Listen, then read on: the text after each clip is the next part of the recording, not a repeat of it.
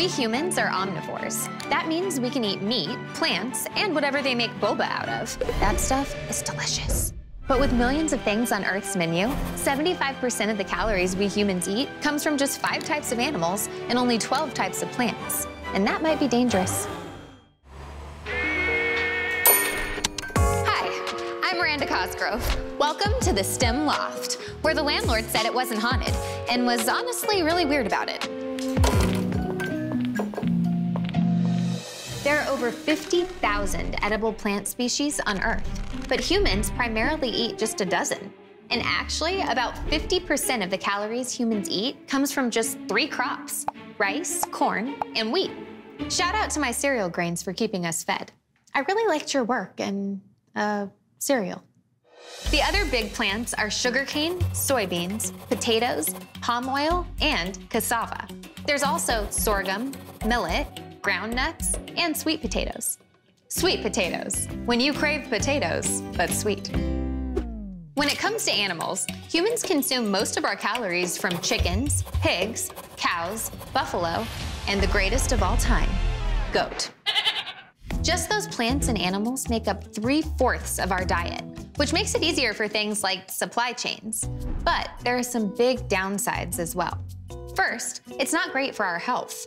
The top 4 plants, corn, wheat, rice, and sugarcane, are low in protein and high in carbohydrates. They're also often heavily processed, which can remove things like fiber and nutrients. It's also not great for the health of our farmland. Planting the same crop on the same land over and over can deplete the nutrients in the soil.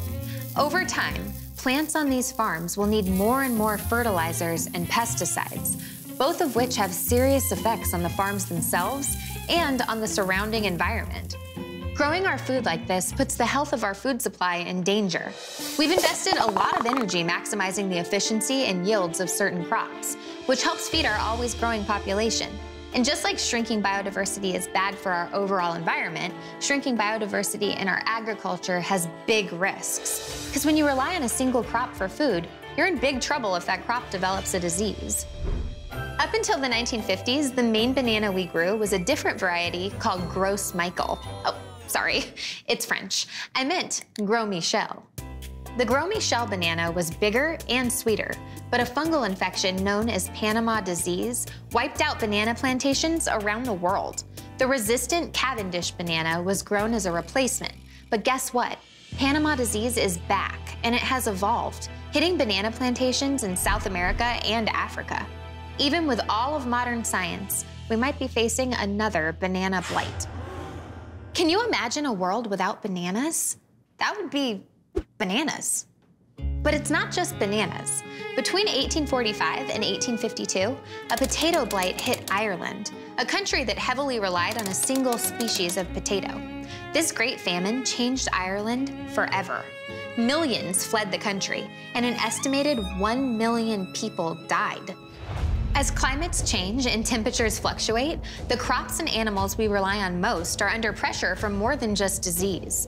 There's evidence that rising CO2 levels could make our current crops less nutritious. Plus, larger and more frequent storms and heat events could affect livestock populations.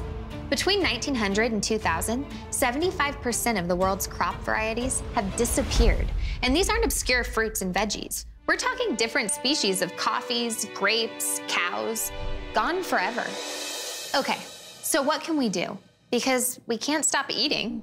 It may sound simplistic, but a solution to growing too few types of foods is to grow more types of foods. A wider variety of crops would help insulate our food supply from environmental problems or disease, maintain soil nutrients, and reduce the need for fertilizers and pesticides. There are grains like fonio that can take the place of cereal crops, or ube that can take the place of russet potatoes. Governments and organizations are aware of the dangers that come with low agricultural biodiversity, and some steps have already been taken. For example, California has an entire Office of Environmental Farming and Innovation, and the European Union is literally paying farmers cash to go organic or diversify their crops. Talk about a cash crop. There's so many great foods and crops to try, and by expanding our palate, we may help change the world. Hey, it's Miranda Cosgrove, your favorite host of Mission Unstoppable. I'm the only host. And if you want to watch awesome STEM videos and exclusive Mission Unstoppable clips, just make sure you subscribe and hit that notification bell.